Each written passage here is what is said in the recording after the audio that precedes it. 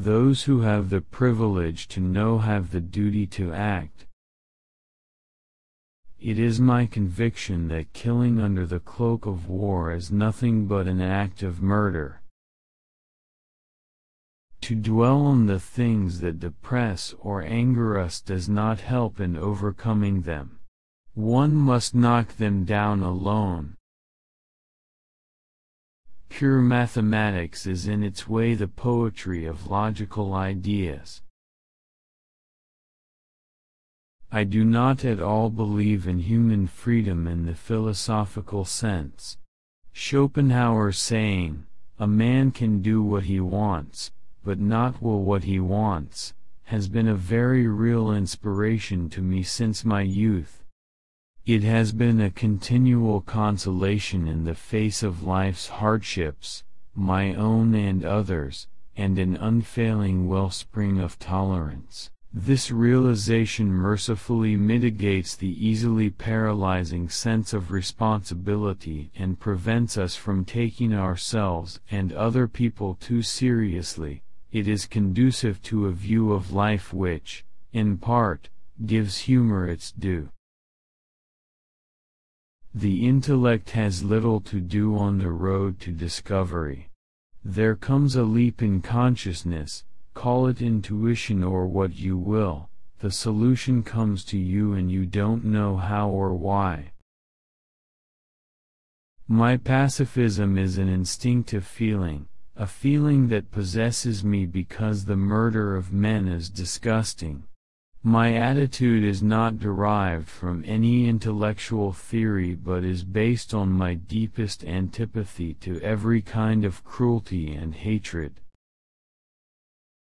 One of the strongest motives that lead men to art and science is escape from everyday life with its painful crudity and hopeless dreariness, from the fetters of one's own ever-shifting desires. A finely tempered nature longs to escape from the personal life into the world of objective perception and thought. Creating a new theory is not like destroying an old barn and erecting a skyscraper in its place. It is rather like climbing a mountain, gaining new and wider views, discovering unexpected connections between our starting points and its rich environment. But the point from which we started out still exists and can be seen, although it appears smaller and forms a tiny part of our broad view gained by the mastery of the obstacles on our adventurous way up. The most important decision we make is whether we believe we live in a friendly or hostile universe. Problems cannot be solved with the same mindset that created them. On the occasion of Mahatma Gandhi's 70th birthday, generations to come, it may well be, will scarce believe that such a man as this one ever in flesh and blood walked upon this earth. The formulation of the problem is often more essential than its solution, which may be merely a matter of mathematical or experimental skill. We should take care not to make the intellect our God. It has, of course, powerful muscles, but no personality.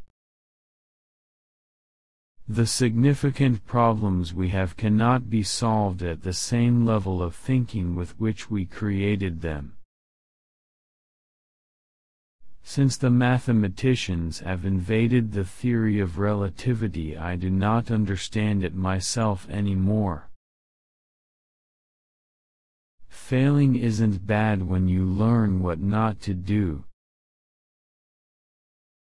If the bee disappeared off the surface of the globe, then man would have only 4 years of life left. No more bees, no more pollination, no more plants, no more animals, no more man. Strange is our situation here upon earth.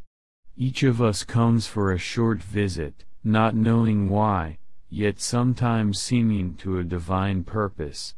From the standpoint of daily life, however, there is one thing we do know, that we are here for the sake of other men, above all for those upon whose smile and well-being our own happiness depends, for the countless unknown souls with whose fate we are connected by a bond of sympathy. Many times a day, I realize how much my outer and inner life is built upon the labors of people, both living and dead, and how earnestly I must exert myself in order to give in return as much as I have received and am still receiving.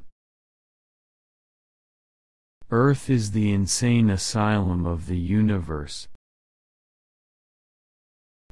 We are all life trying to live, among other life trying to live.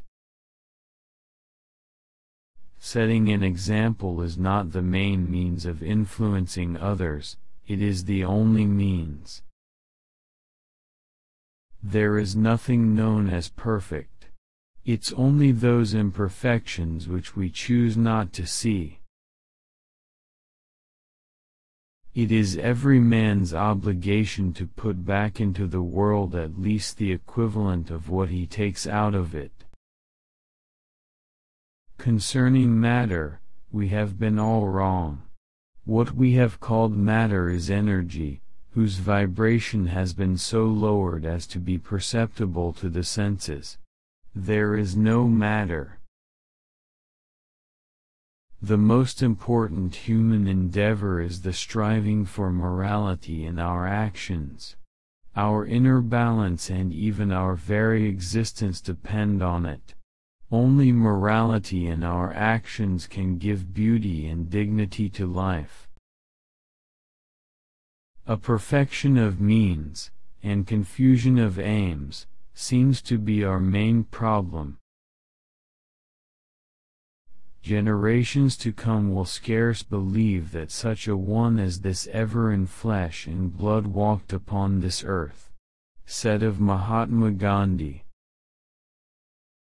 It is a miracle that curiosity survives formal education.